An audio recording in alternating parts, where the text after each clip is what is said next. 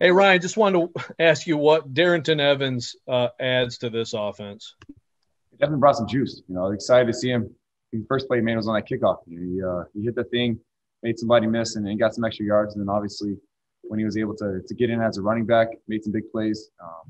Great job catching the screen, sticking with it, got tipped, got downfield. Some of the runs he had where he's able to keep his balance and keep gaining yards. Then he had some tough yards inside. So really happy for him that he's out there and making plays for us. I think he'll help us moving forward. Jim? Ryan, you can't practice the dive to the pylon, but how do you know your distance and how far you can go? I think you took off from about the 4-yard line, and kind of second part of that, Vrabel mentioned he didn't necessarily like you extending the ball like that. So first, talk through that score, how you know you can make the dive attempt, and two, did Vrabel say something?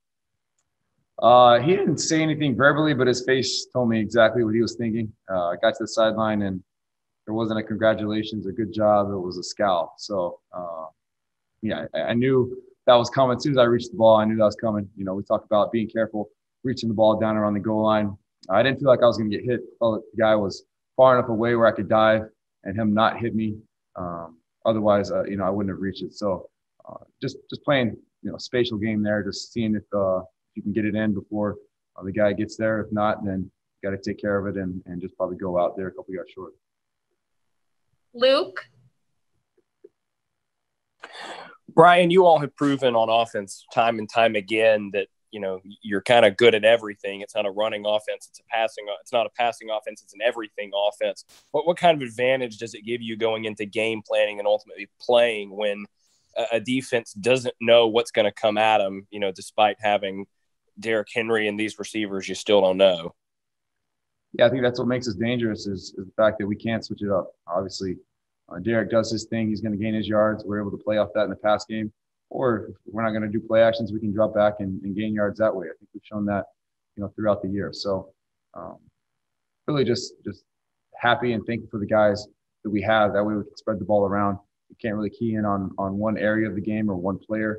You kind of have to defend the whole field and every aspect that we throw out there. Buck? You're right. I imagine this sounds like a bit of a retread at this point, but just what you guys are doing on the season as an offense. This is your fourth game so far that you've scored over 40 points. Just what can you say about the effort and the execution that you're getting from all your guys and from the coaches on that side? I'm proud of our guys. We keep, trying to improve, and I think that's what's important. Is we're never satisfied. There's always missed opportunities. We'll look at this tape and see opportunities that we missed where we were, a block away, or I airmailed Corey in the end zone. So there's always going to be opportunities, and that hunger that we have to go out and improve upon those missed opportunities. That way we can hit it next time and just keep improving. And we're in December now, or we're late in the season where the good teams are going to continue to improve and separate themselves, and the okay teams will be satisfied with where they're at, get distracted with everything that's going on with Christmas and holidays and late in the year, the grind. But, I'm proud of our guys, the way we've kind of stuck with it, and we want to keep the foot on the gas. Thank you. Paul? Hey, Ryan. Curious how big you thought the play to Ferkser was. It's still a 6-point game there. It looked like the verge of a 3-and-out, and you found them in the middle there on the 3rd and 11. Pivotal point? Yeah, no doubt. I'm not sure what you say. You think 6-point game. But things weren't really going well for us. We kind of got 2 negative plays, or a negative and a really short run there. So really a big play for us to be able to extend that drive and obviously finish in the end zone. But great job by Ferk being able to fill the space in there and get himself open. Harry? Ryan, how excited were you to see Corey not only have a big day, but to come open as he was on that deep ball? And how important was it there to answer their touchdown with a touchdown to kind of reestablish control? Yeah, it was huge. It was a play that we've had in for a few weeks, and finally got it called. Obviously, CD did a great job of winning there. The safety was 10 yards away when I threw it. That's one of those where you see how much space there is, and you just want to put the ball on him and keep him running and don't miss. So thankful that Arthur went with that call there. Really was a perfect timing for it, and obviously CD made him pay. Teresa.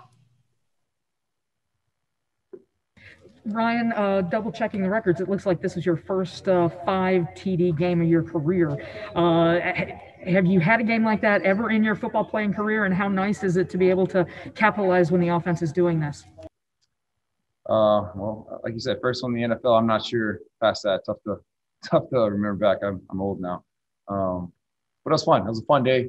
Our guys played good. We fed off of each other, had good energy the whole day. Played some complimentary football there in the second half, into the first half, second half, which was huge, and did some good things. So we just got to keep on that path, keep trying to improve, and sticking with what we're good at. 3 more. Corey. Ryan, there are no trophies for 10-win seasons, but they don't grow on trees in this league. How much do you appreciate it?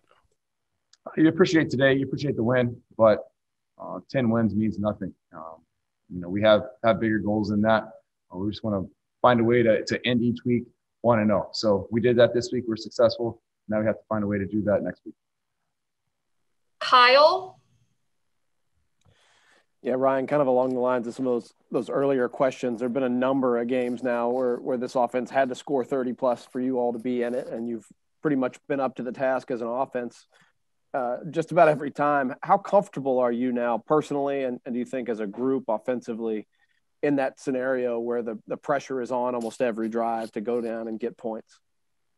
We have a group of competitors. Our offense has guys that they love competing, they love the game, they love winning. And so we're going to try to find a way to win each drive, to finish in the end zone. And then if it takes 30-plus points to win a game, that's our mindset.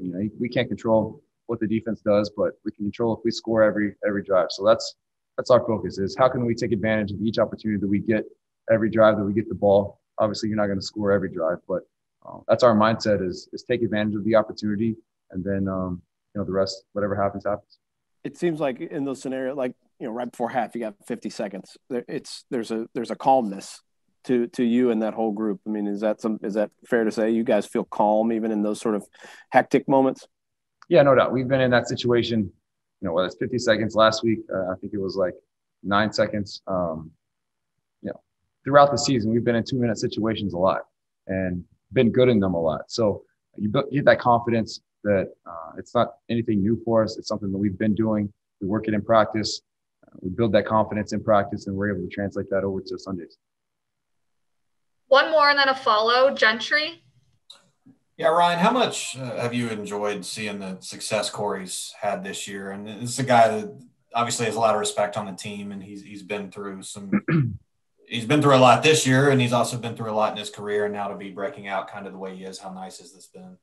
I'm so happy for Corey, man. As a guy who works extremely hard, he comes to work each and every day and works hard. He does everything that we ask him to do. He's physical, he's tough. He blocks his tail off in the run game. I don't think you're going to find a more physical receiver in the run game.